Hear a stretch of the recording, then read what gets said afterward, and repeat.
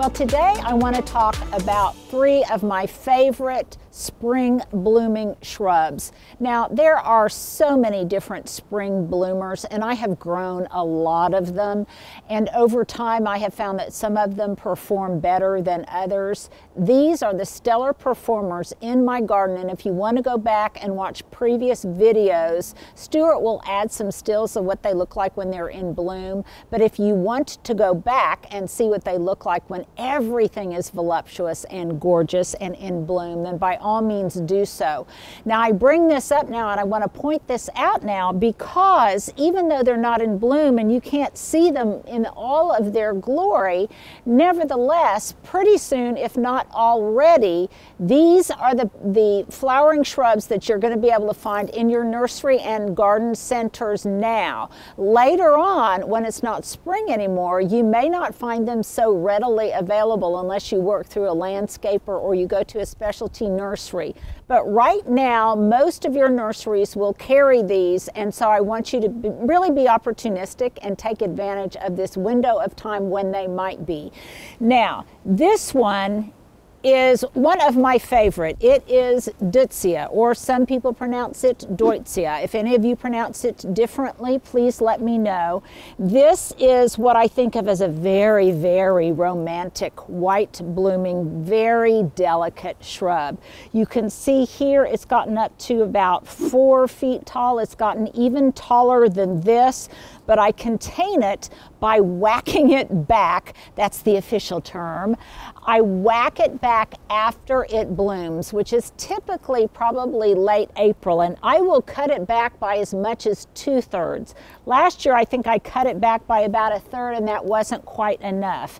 Now, Stuart, if you don't mind, just as you have backed away, I'm going to bring you closer because I want you I want to show people that you can see that it is starting to leaf out. Can you see that, Stuart? Yeah. The new growth on there. Now it puts out kind of a long, strappy, what they would call like a slender deutzia leaf, and it will leaf out, and that's pretty, but then it puts on the most delicate little buds and tiny little flowers. Some people mistaken it for spirea, but I find that its growth habit isn't nearly as weedy as that. I have also seen some pale pink varieties that are relatively new and some more compact varieties, but this is probably just one of the more common ones. I got this many, many years ago, I think at Home Depot.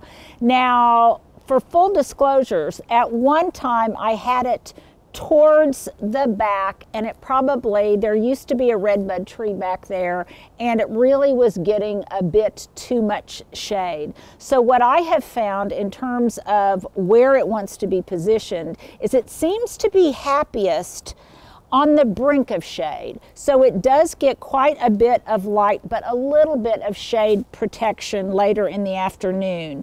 Now this is 3, 1, 2, 3. And it made a huge mass when I moved it from where it was unhappy to where it was happy.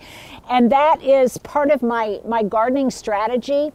I will move something 3 times until it's happy, and after that, if it still is a complainer and grouchy, then I just probably move it to somebody else's garden or to the compost pile. But this one turned out to be absolutely breathtaking. Now, I like to plant it because it's at a time of year when pretty much everything in my garden is in pale hues. There will still be some daffodils in bloom, there'll be muscari, there'll be some hyacinths, and everything is largely in pale yellow, blue, and white, especially if I do what I so often do, and that is grow it with other white blooming companions that bloom at the same time. So I might plant some white tulips near it. I have some white blooming Dicentra spectabilis, or bleeding heart, in the background. There's some Solomon seal that comes up, variegated Solomon seal, that is white and green. And then you've got these really little delicate pinpoints of white buds with delicate, dainty little flowers. And to me, that's when it's prettiest, when it's both in bud and in flower. And it lasts for a pretty long time. I would say, weather permitting, it will last for 3 weeks, but it looks far beautiful for longer than that as it's coming into bud. Now, after it blooms, it's not such a much. I mean, it's just going to be, it's kind of like forsythia. It's just going to be a good fixture in the summer landscape, but it's not going to do a whole lot. But by the same token, it doesn't detract from the landscape. It just looks green, and it's a nice backdrop for other bloomers. So after it blooms, spring bloomers, prune after bloom. I will prune this down by probably 2/3 this year, so that next year it will bloom a little bit shorter. Another reason that I do that, pruning it after it blooms, is because there are things surrounding it that I want to showcase. So in the foreground and to the north of it, I have some white wedding hydrangeas. I have some oak leaf hydrangeas in the back, and I want them to really steal the show at that point, transition from spring bloomers into very late or early summer bloomers, and that way they can be showcased and they can be in the spotlight as the deutzia fades. But it definitely is one of my favorite spring bloomers. Something else that it does, because it kind of grows in this cascading, undulating fashion, that what I have noticed, and let me see, I don't know if I've got any examples of it, but what will happen is that some of these long branches will bend over, and you can easily secure them to the ground, or it might do it, Mother Nature might do it, and it happens naturally, and it will take root and form a whole nother plant. Let me see if this has done it here. This here is starting to do it. This one is starting to do it. So you can make another plant just by securing it at a leaf node to the ground. And often it will do that, and that can make it spread, but not in an overly aggressive way. You'll notice that I've still left a lot of the leafy mulch on it to kind of protect it if we have a cold spell.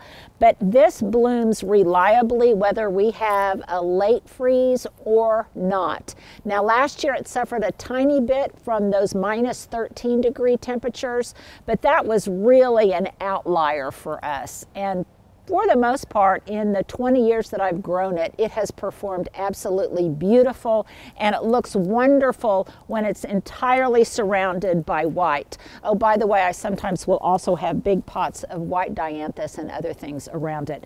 It makes a wonderful backdrop for wedding shoots, for bridal showers, things of that nature, and many a time a bride has been photographed in front of this when it was in bloom, because it just kind of screams wedding. So that would be my first of my 3 favorite spring blooming shrubs, deutzia or deutzia. And Stuart, let's remember to put some pictures of when it looks absolutely glorious. Now let's move on to number 2.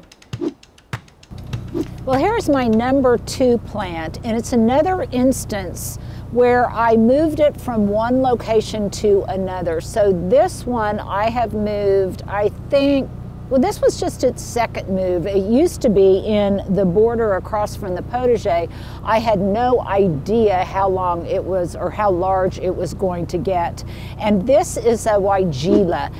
It is a really exceptionally gorgeous performer, I think, not just in spring, but it will even intermittently put out flowers in the summer and into the fall.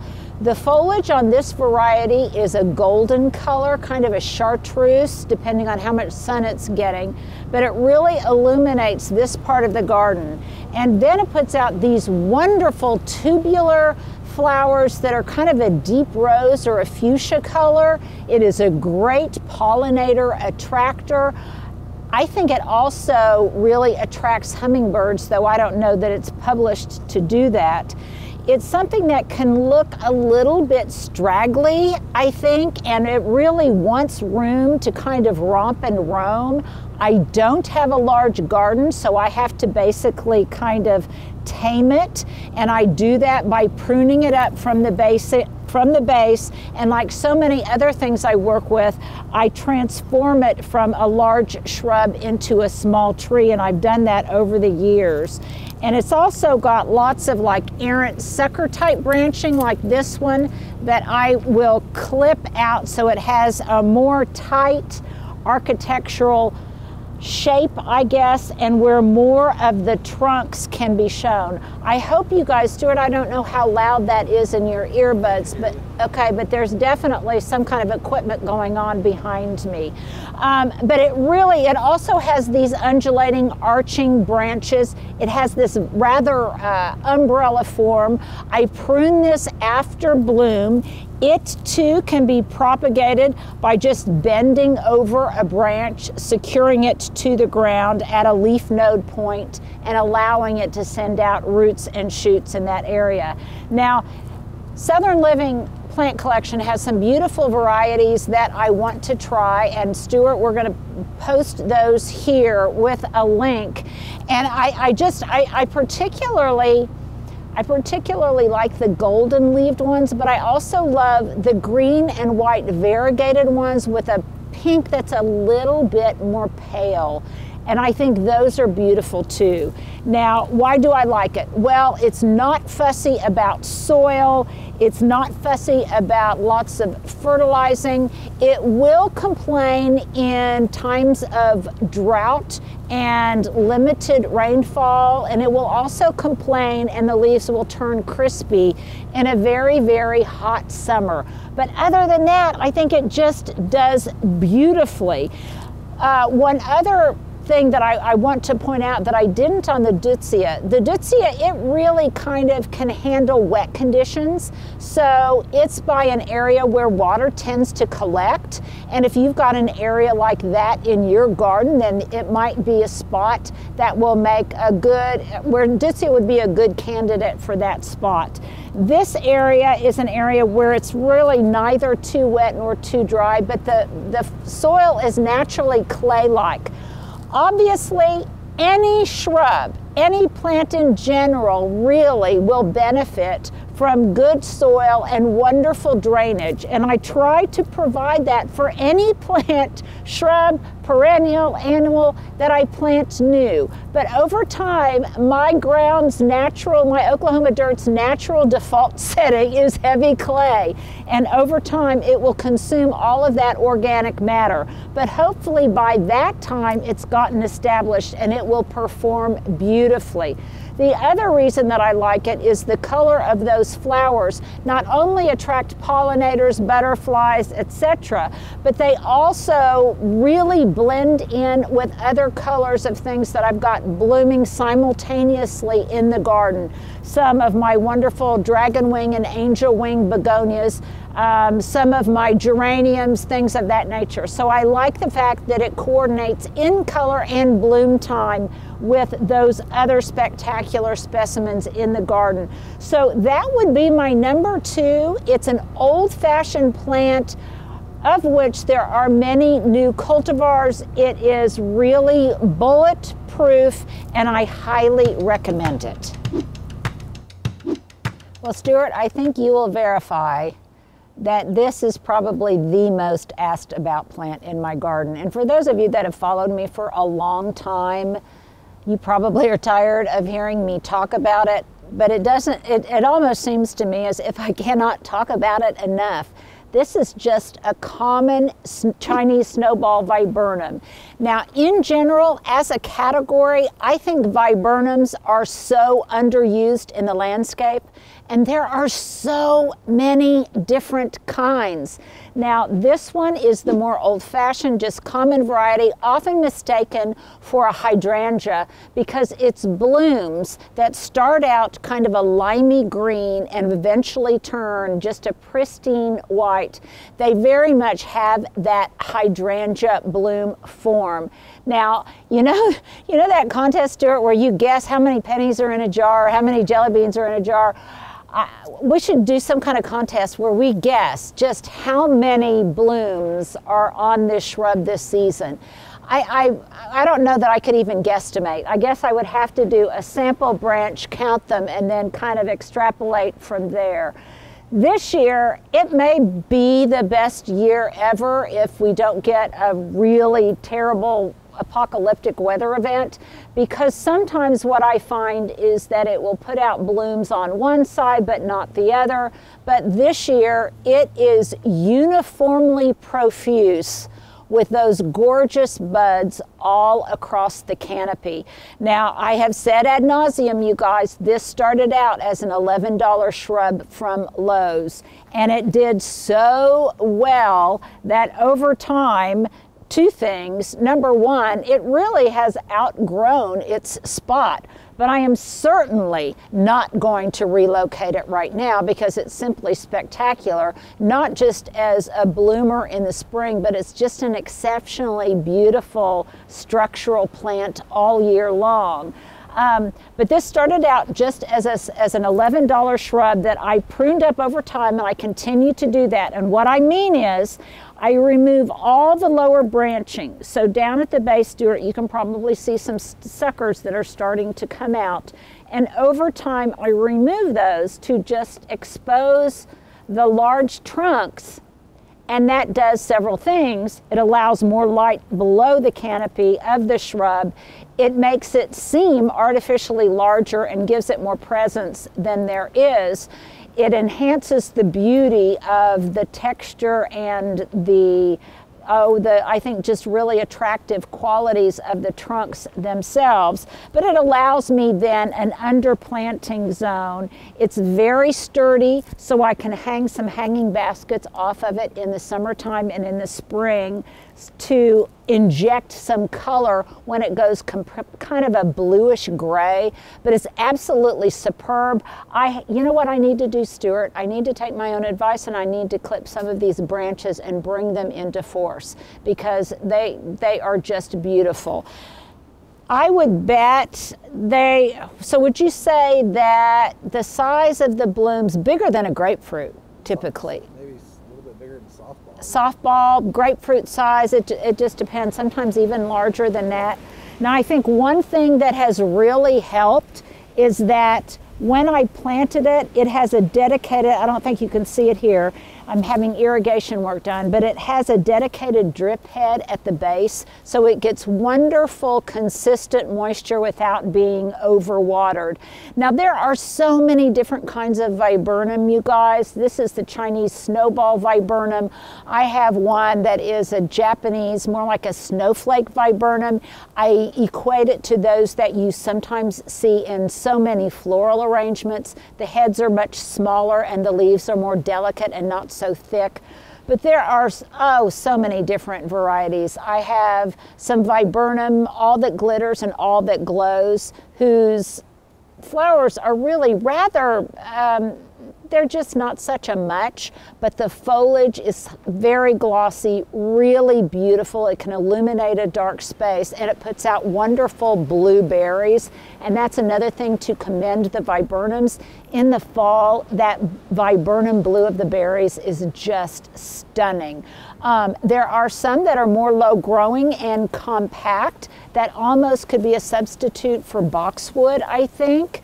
There are some that get exceptionally large and have really thick, leathery leaves and a flower form that maybe more closely resembles an Indian hawthorn. They're not one of my favorites, but I love this. In addition to the flowers, I love it for its silvery gray foliage and for the fact that it is pretty much indestructible.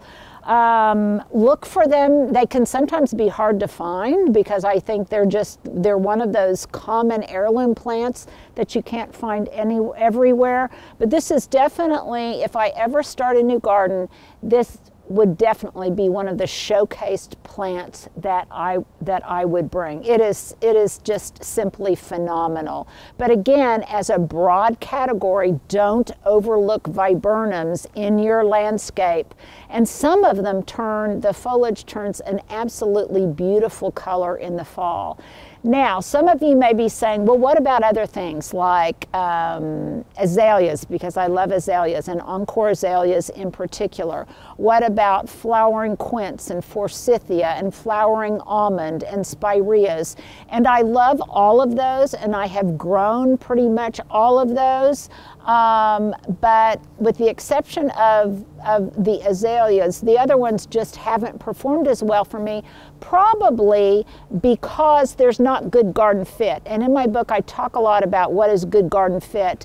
And for example, a forsythia would just be way too constrained in my small urban garden. It really needs to be, I love the way it looks when it's planted next to a pond or some kind of water surface where it can there's a reflection against its yellow blooms, bright yellow blooms, but it has large arching canes. It really needs lots of room to grow. Quince also, I think, to really be spectacular, even though there's some hybridized versions, I think it can be a little bit rough in a more ornamental and clipped and small garden like mine. One plant I wish I could grow, but again, I just don't know that I've got room for it right now, is mock orange. So I would definitely in my next garden hope to include some mock orange. And of course, I love azaleas and I love encore azaleas. But I don't think of encore azaleas, I guess, anymore. Even though they bloom in the spring, I don't think of them as just a spring bloomer because they rebloom and they bloom in the fall and sometimes in the summer. So I don't think of them as much as a spring bloomer. So there's many more, but for me, these are absolutely my favorites. Please, as my late question of the day, make sure to put your zone and let me know what your favorite spring bloomers are and what their situation is, how you have optimized and really synergized their beauty in your landscape.